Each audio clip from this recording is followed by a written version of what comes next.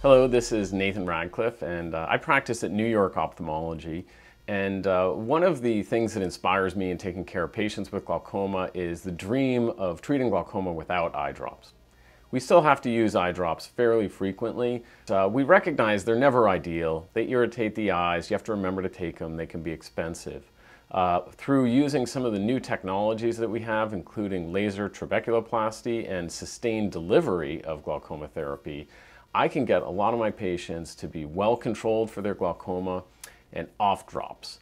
And that is something my patients are thankful for. Their eyes look beautiful, they don't have any redness or irritation, and they don't need to remind themselves every day to go to the pharmacy or put an eye drop in.